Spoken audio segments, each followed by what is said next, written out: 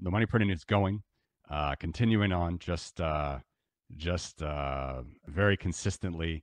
I'm pulling up my latest thread here just to refer users to. If you look at it's tweet 29 of it's pinned to my profile, crypto_voices on Twitter.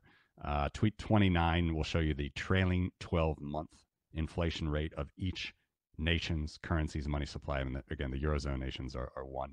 There's 19 countries there. You will see Canada, as you said, 204% in the last year, 62% for the euro, 60% for the for the United Kingdom, 60% Turkey. United States is down not too much in a distant, sixth to last at 50%, trailing 12-month. That's March of this year divided by March of last year. Now, obviously, we caught COVID exactly during this time period, so there's big numbers there. But those are big numbers.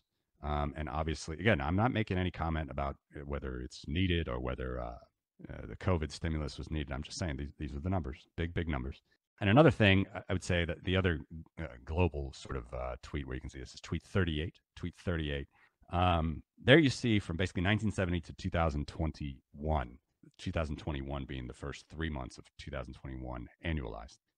2020 was second highest ever as far as money printing goes. It's 35% compounded, 35% basically annually during that year.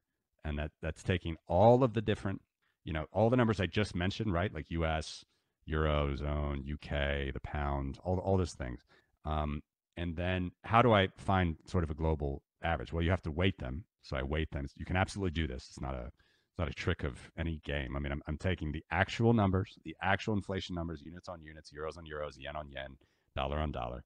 And then you weight those numbers each year by the value of that respective currency's monetary base in dollar terms. You have to do it in dollar terms. I mean, dollar is the world's reserve currency, as they say. It's the most quoted world's reserve. It's the most quoted currency in the world. Every central bank has the dollar rate on their main page. Dollars are, clearly the most liquid fiat coin in the world. So you take the relative weight of each currency's monetary base. You apply that weight to their actual trailing 12-month growth per the year, or the 3-month annualized in the case of 2021. And you'll get the chart that you get in tweet 38. Tweet 38. And 2020 was 35% annually. The highest global money printing happened in 2008, financial crisis that we talked about, 46% per annum globally.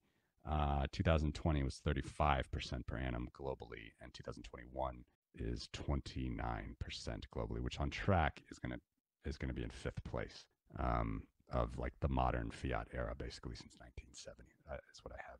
So it's continuing on. I would then probably direct listeners to basically the end. It is bear with me for a second, tweet 67. There's a graph, very detailed, not graph, it's a table of all of the top 30 floating currencies in the world. You see it's about 27.8 trillion in US dollar equivalent value, 27.8 trillion. And again, that's, I might have not even said it clearly during this pod, but that's the money supply that is most equivalent with Bitcoin. So we have Bitcoin, this famous, unbelievable new digital currency that arose, 11 years ago, 12 years ago. The ultimate supply, everyone knows, it's famous, 21 million units, 21 million BTC. What does that number compare with? And so that was another reason I started this whole thing was, you see all these various money supplies. I don't want to maybe get into that too much here, but all these different money supplies, talking about gold, silver, platinum, palladium, M1, M2, M3. What compares with 21 million Bitcoin? Well, it was this thing that was never published anywhere. You had to actually go on to each central bank's balance sheet, find it yourself. In some cases, it'd be in the firewalled central bank, like the Bank of China, or just poor, extremely poor. Like there's no APIs that work in any of these websites. Yeah, so much of it is manual. Some of that is getting better for me with the new website that I mentioned, but it's been a slog for sure. So anyway, all of it is summarized there as of March 31st, 2021. The trailing 12 months, which I mentioned, the actual last month annualized, which has the most noise. But at the last month, annualized was about 72% globally. Trailing 12 months was 37%, as I mentioned.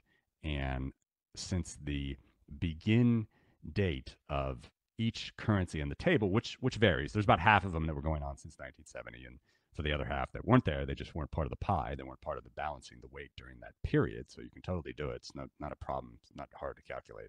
I mean, as long as you have the will to do it, it's not difficult. You get to about 12.9% compounded per annum since the start date of basically all fiat currencies in the database.